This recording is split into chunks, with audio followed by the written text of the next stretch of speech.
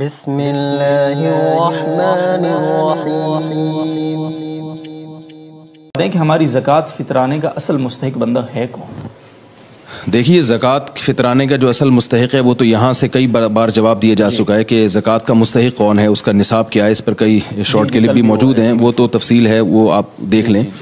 باقی یہ کہ مانگنے والے لوگ اکثر 100% کی بات نہیں ہو رہی، اکثر اس میں یہ پیشہ ورانہ ہوتے ہیں اور اکثر ان میں جھوٹے لوگ ہوتے ہیں۔ تو جب تک آپ کو قرائن سے غالب گمان نہ ہو جائے کہ واقعی یہ مستحق ہے، اس وقت تک آپ کے لیے مانگنے والے کو دینا جائز نہیں ہے، کیونکہ اس سے بھیک کی حوصلہ افزائی ہوتی ہے۔ آپ صلی اللہ علیہ وسلم نے فرمایا، جو استحقاق کے بغیر مانگے گا قیامت کے دن اس کے چہرے پہ گوشت نہیں ہوگا، اللہ اس کو ذلیل کر دیں گے۔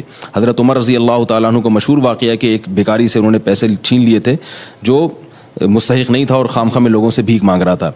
تو اس کی حوصلہ شکنی کرنی چاہیے۔ یہ جو قرآن کی آیت ہے وفی اموالہم حق للسائل والمحروم، کہ مومنین کے اموال میں سائلین کا حق ہے، تو یہاں سے شرعی سائل ہے، ٹھیک ہے۔ تو جس کے پاس بھی اپنی بنیادی ضرورتیں پوری کرنے کا انتظام ہو تو اس کے لیے چاہے وہ حقیقتاً انتظام ہو یا حکماً، حقیقتاً کا مطلب پیسے موجود ہیں، اس کے پاس گھر کا راشن بنیادی لا سکتا ہے، وہ عیاشی کی بات نہیں ہے، بیسک ضرورت پوری ہو رہی ہو، یا حکماً کا مطلب یہ کہ ہیں تو نہیں لیکن صحت اچھی ہے اس کی، وہ کما سکتا ہے محنت کر کے، مزدوری کر کے، دیہاڑی لگا کے، کسی بھی طرح سے، اس کے لیے بھی مانگنا جائز نہیں ہے۔